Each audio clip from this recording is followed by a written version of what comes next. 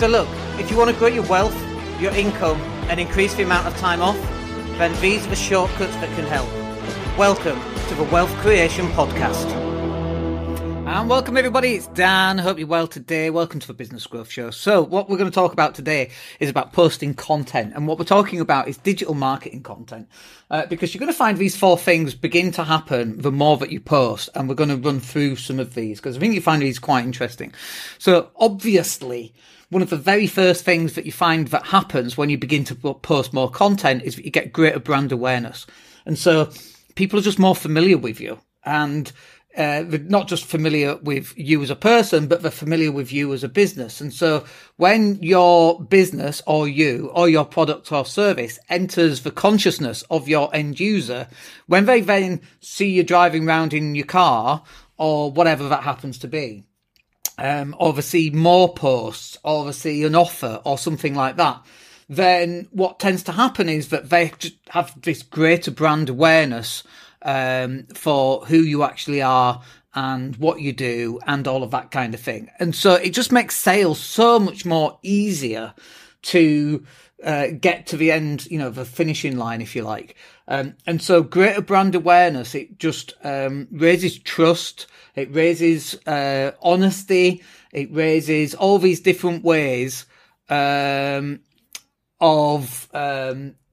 being recognised by your target audience. So in terms of greater brand awareness, it really has a big impact. And I'm hesitating here because we just had an offer through on a property, so I can see it coming through. So, if you're not out there on social media right now and you're kind of struggling to close business, or you want to grow your business and you want to close more business, then you've got to increase your brand awareness. You've got to get in front of your customers. In marketing, it's fish where the fish are. Well, where are the fish? Well, everyone's on LinkedIn, everyone's on Facebook, everyone's on Twitter, everyone's on Instagram, everyone's on TikTok, everyone is on a YouTube, everyone is on a combination of all these different platforms. And so you've got to get your messaging out across all of those different platforms. Because that's really the only way that you're going to grow your business in 2024. You've got to be pushing yourself out online and putting out more content, showing people how stuff works, talking about your product or your industry or the marketplace. That's going to help create greater brand awareness. The next one then is perceived expertise. And so this is where the marketplace will have a greater perception of you as a master in your business, or in your marketplace. You're a master of arts at whatever it is that you happen to do. And so your perceived expertise increases. So like me going live every day, for example, and we talk about marketing a lot. We talk about other things as well, but we talk about marketing and business growth a lot.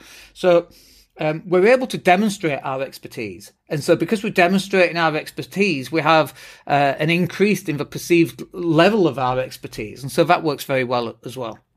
And then one of the next ones, which I always love, by the way, and if you've not got haters yet, you're not really trying hard enough, but pissing off your competitors, there's nothing like that, is there? And pissing off your haters and all those people that are watching, they hate you so much that they watch from afar and they're seething when they see you going live or when you've been successful or all of that kind of thing. So I think that's a real positive thing. It's one of the things that gets me out of bed on the morning. Knowing that you're pissing people off who don't like you. And, I'm sure everybody loves me, of course. Everybody must love me. Well, maybe there's one or two that doesn't, but if we can, annoy them a little bit, that's really awesome. I quite enjoy doing that. But certainly pissing off your haters, that's got to be a good thing, right?